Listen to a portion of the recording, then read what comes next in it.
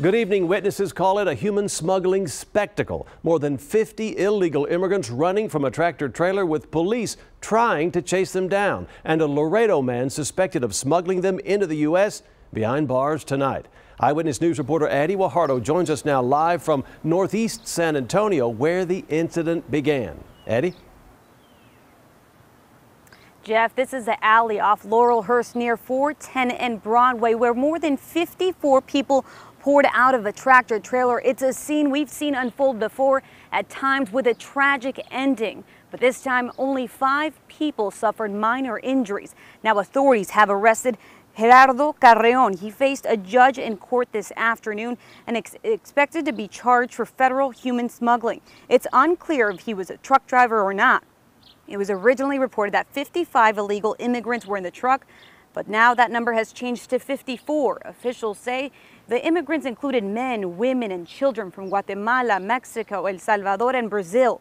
5 people were transported to the hospital, like I said, and with minor injuries, and 4 have since been released. Only 1 remains in the hospital.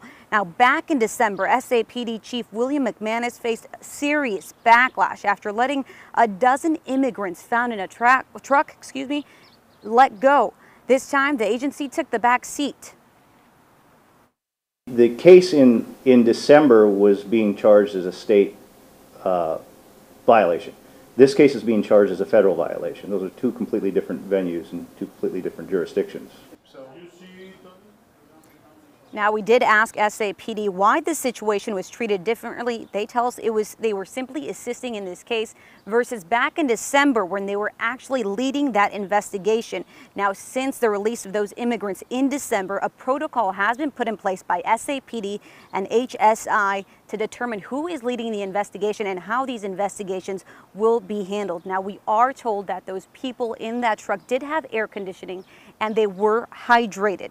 Now, HSI also tells us that once the court determines who will stay as a witness, the rest of the people will go through removal protocol, which means some of them will be deported back to their country.